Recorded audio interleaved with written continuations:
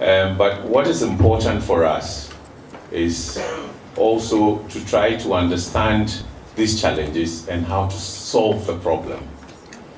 If we don't do that, we just feel that if we push parties aside, then we are going to solve the problem.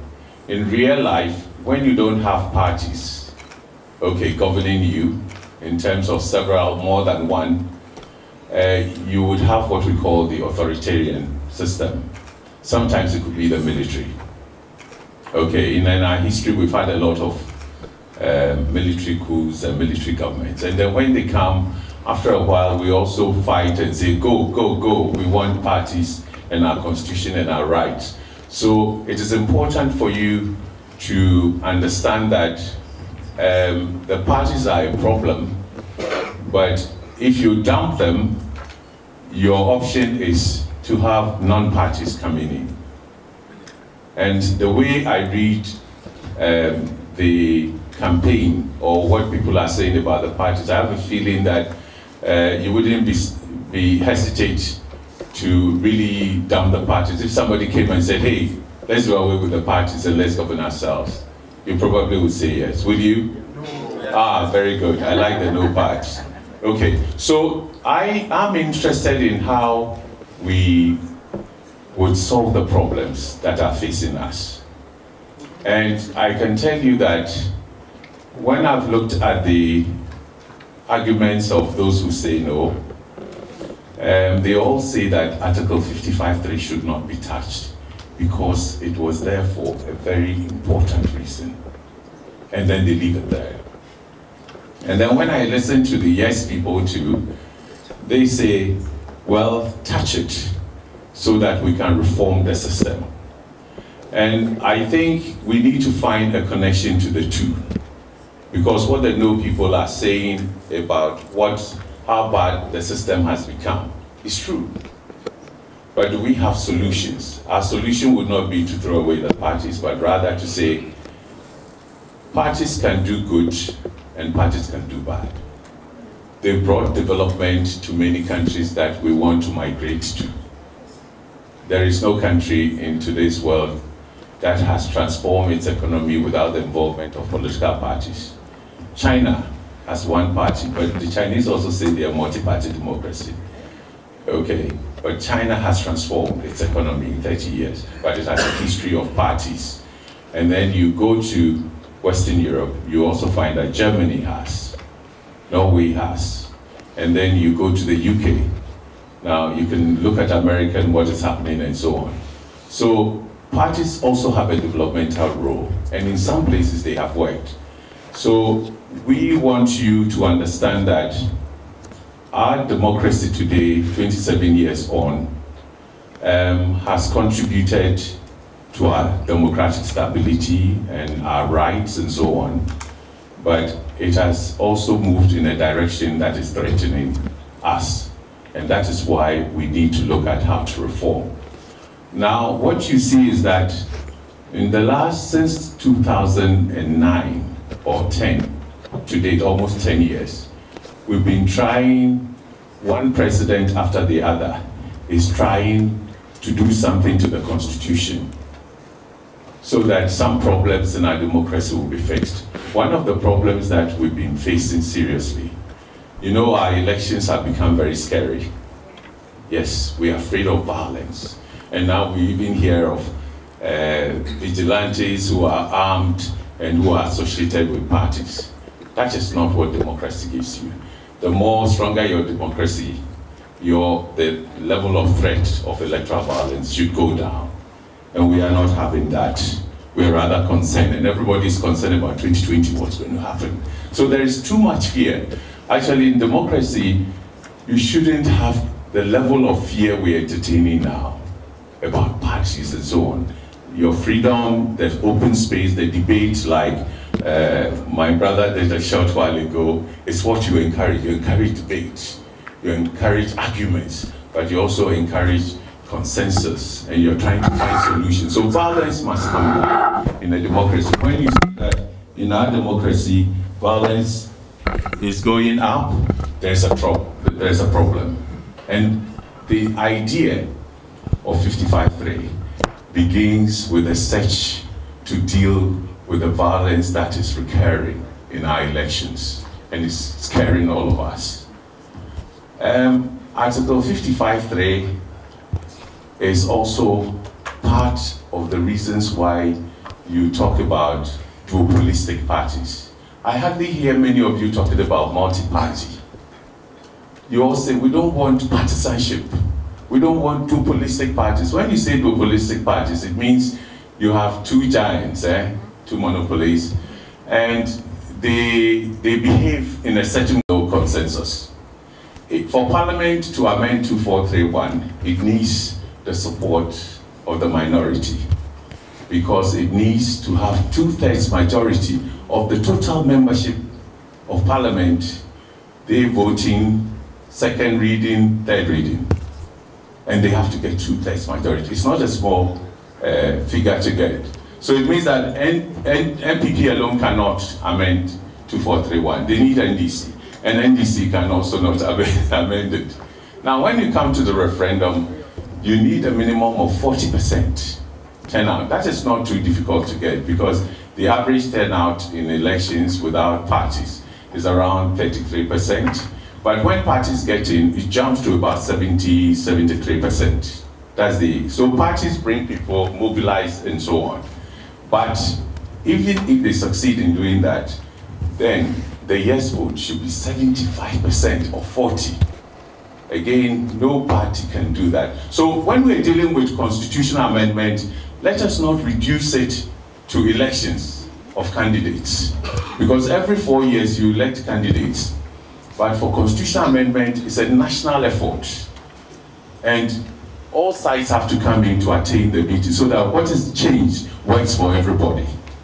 And that is why it is important for us to be a little bit careful about us splitting ourselves into yes or no. Because yes or no is sweeter and entertaining if it's for election of candidates, because every 4 years you change them. But for constitutional amendment, it's once in your lifetime. So the opportunity we have to vote in the forthcoming referendum, your generation might do it, but probably it will take another 25 years or 30 if any of those should happen. And so let me give you this example so that I can wrap up quickly. In the last 10 years, we've had 2 major constitutional amendment proposals, and they all have something to do with peace. When our late president, John Evans Atta Mills, came to power after the election, it was one of the toughest elections we've had, but he became what was known as Asumdwehene. He said he wanted to keep Ghana peaceful and better than he found it. And he was very disturbed about the threat of violence in our country. You know, he sponsored the biometric register. And on top of that, he also got set up a commission, the Constitutional Review Commission. When you hear CRC, you Google, you see who the members were and so on. And they came up with a lot of important reforms. But those reforms could not be implemented under the NDC till they left office after the 2016 elections.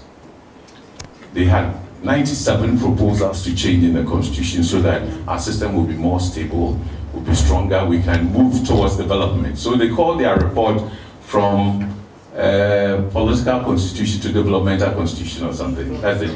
Yes, that's the head. They said our democracy must not give us just elections, but development, good education, higher economic growth, fine housing, fine employment, and so on. The things that would raise the living standards of our people. Why didn't we implement it? We could not find consensus between NPP and NDC, and they couldn't solve the problem. Free and Krandos, that I know what I'm talking about because I was talking to all of them. So we need consensus, and changes can come into the system. Some of the fears you have can be tackled when the rules change. So the referendum, then, 2 articles, okay? And the 2 articles, for the first time, we found consensus around them, which is unusual. In our history of constitution making, there is no consensus between 2 traditions, the UP tradition, Dankwa, Buzia, and the CPP, now also part of it is in NDC. Out of it is No. Okay, you can argue with me here, but there's also a history that is written. But it's okay. It's okay. Don't make it contemporary. We are talking about historical facts. Okay. So what is important is that, please, for consensus, for constitutional amendment, you need consensus. Now we've had this consensus on between NDC, NPP, our former presidents, some of the chiefs, some civil society groups and all that. But if that consensus has been kept, okay, and it hasn't, we didn't have the situation we have now where NDC is not with it anymore, we probably could speed up amending the constitution, the articles that will solve some of the problems we are talking about. If we cannot get that consensus, it's going to be difficult. And so we are going to live with the problem of the threat of violence, the poor living conditions you are complaining, the jobs you can't get, the partisanship, and so on and so forth. So it is crucial that we do something so that we can amend the two articles, because you need the two articles if economic development is going to take up, if we are going to stop the polarization, when we say duopolies, those two giants, we have to deal with them, maybe make new laws to check them. You know, football has FIFA, you know that. But in our political party situation, we don't have a FIFA. And the Electoral Commission can't handle them because they do elections. But their behavior after elections is a different thing. But we need to reform the system. That is why I think that we should work hard, not so much enjoy the game going on, but to ask ourselves, what would Article 55.3 amended do for us as young people, the way you are? If our two parties agree on amending Article 55.3, and they also want to amend 2431 in Parliament, we're going to have a stronger local government system. It will even affect the center. And what you're going to see with winner takes all. Winner takes all simply means that in our current situation, the president is the only elected post. And then in the assemblies, the parties are not there. So Ghana has this rather unusual situation where our multi-party democracy, when you go to the executive arm, the only person you see elected is the president. In places like Kenya, you have the parties elected at the regional level. They have 47 regions, they call it counties. And so different parties work together. Now, when different parties work together, they also break the political stalemate and they're able to focus on development. In fact, they compete to deliver development projects and the economy grows. So our situation can be redeemed. But for us to do that, we must first of all come together to amend Article 55.3 and also get our parties to work together to amend Article 2431. So my message is that I do not want to deepen. I think we should reflect, all of us, and say these two articles are important, and if we amend these two articles and our parties agree, the CRC recommendations are also very good for us, especially the non-entrenched ones, the ones that Parliament can amend to deal with institutions, to deal with security, and so on. So for the first time in our history, we are finding a way of bringing the changes that we need in our country so that our democracy will be stronger, and especially for your generation. That is why, as you do yes and no, ask yourself, for 55.3, it's not about elections, it's about reforming the system. The duopoly will be reformed. All these conditions that we are having in the system, and let me tell you why, this is my last point, why it's going to reform. You see, it's a procedure. If you vote yes, because it's a procedure, you can't change anything in the structure now until you voted yes. If you vote no, nothing would happen. But if you vote yes in a referendum, what it means is not that the next day the parties are coming. No, the parties are not going to be elected. In fact, the parties will be elected in local government maybe after 4 years at assembly level, and probably 2 or 3 years after at the MMDC level. Yes. In the interval are reforms. So your yes vote is just the authorization you give to the president and the government, the parliament, that you want change. And therefore, it is all the ideas that would help reform the system is what is going to come, and you have a voice in it. So we need our parties to work together, because even if after the yes vote they are not working together, you can't get the changes you want. So I just want you to read a bit more about this system. It's your turn to change the situation around. But if you play it with it like we elect people and you say no, when you vote no, we can't reform the system very much. Maybe we can elect MMDCs, but it is elections. And it wouldn't solve some of the major problems we have. We need the space to change the system. Our experts will be part of it. Your representative stakeholders will be part of it. Our parties are in parliament, they will also do their bit. But this is the real unique opportunity we have. So let's play with no and yes, but let us also think about how we tell our leaders, come together and make these changes so that the economy will grow, we'll get better jobs, whether we are in a district or at the center, we get better healthcare, better quality education, and so on. It depends on these two articles, 55(3) and 2431, but it's consensus. Not any one of the parties can handle it on its own. So that is where I leave it. I just want you to reflect.